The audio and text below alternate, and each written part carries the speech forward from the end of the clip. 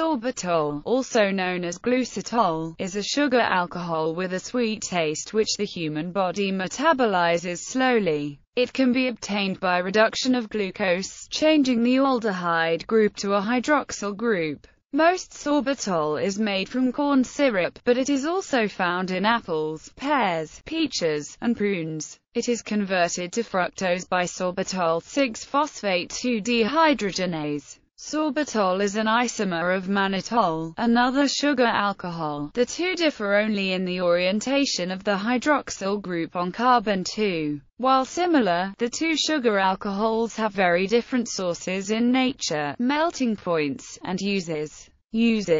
Sweetener sorbitol is a sugar substitute. It may be listed under the inactive ingredients listed for some foods and products. Its INS number and D number is 420. Sorbitol has approximately 60% the sweetness of sucrose. Sorbitol is referred to as a nutritive sweetener because it provides dietary energy, 2.6 kilocalories per gram versus the average 4 kilocalories for carbohydrates. It is often used in diet foods, mints, cough syrups, and sugar-free chewing gum. It also occurs naturally in many stone fruits and berries from trees of the genus Sorbus. Laxative sorbitol can be used as a non-stimulant laxative via an oral suspension or enema. As with other sugar alcohols, gastrointestinal distress may result when food products that contain sorbitol are consumed. Sorbitol exerts its laxative effect by drawing water into the large intestine, thereby stimulating bowel movements. Sorbitol has been determined safe for use by the elderly, although it is not recommended without consultation with a clinician.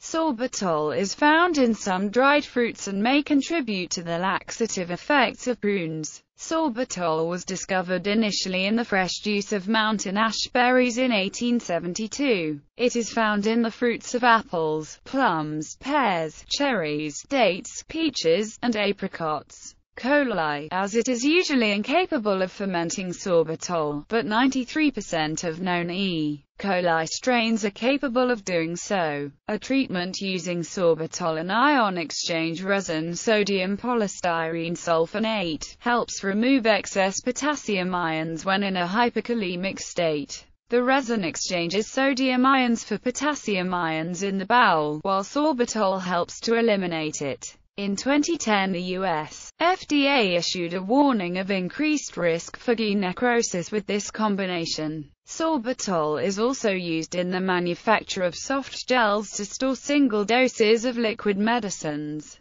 Healthcare, food, and cosmetic uses. Sorbitol often is used in modern cosmetics as a humectant and thickener. Sorbitol often is used in mouthwash and toothpaste. Some transparent gels can be made only with sorbitol, as it has a refractive index sufficiently high for transparent formulations. It is also used frequently in sugar-free chewing gum. Sorbitol is used as a cryoprotectant additive in the manufacture of surimi, a processed fish paste. It is also used as a humectant in some cigarettes. Sorbitol sometimes is used as a sweetener and humectant in cookies and other foods that are not identified as dietary items. Miscellaneous Uses. A mixture of sorbitol and potassium nitrate has found some success as an amateur solid rocket fuel. Sorbitol is identified as a potential key chemical intermediate for production of fuels from biomass resources.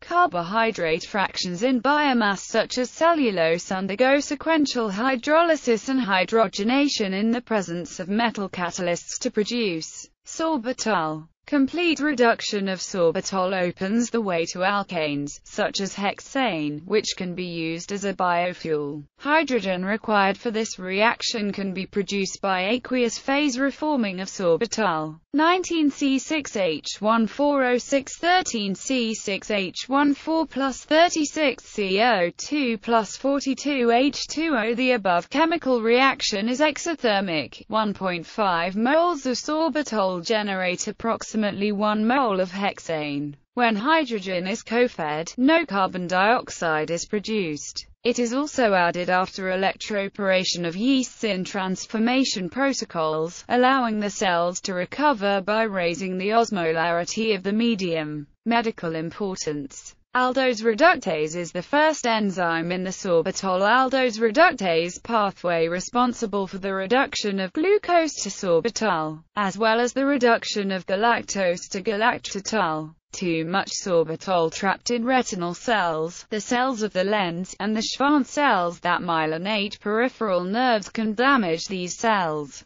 leading to retinopathy, cataracts and peripheral neuropathy, respectively. Aldose reductase inhibitors, which are substances that prevent or slow the action of aldose reductase, are currently being investigated as a way to prevent or delay these complications, which frequently occur in the setting of long-term hyperglycemia that accompanies poorly controlled diabetes. It is thought that these agents may help to prevent the accumulation of intracellular sorbitol that leads to cellular damage in diabetics. Adverse medical effects. Sorbitol may aggravate irritable bowel syndrome and similar gastrointestinal conditions, resulting in severe abdominal pain for those affected, even from small amounts ingested. It has been noted that the sorbitol added to SPS can cause complications in the GI tract, including bleeding, perforated colonic ulcers, ischemic colitis and colonic necrosis, particularly in patients with uremia. The authors of the paper in question cite a study on rats in which all uremic rats died on a sorbitol enema regimen, whilst uremic rats on non-sorbitol regimens, even with SPS included, showed no signs of colonic damage.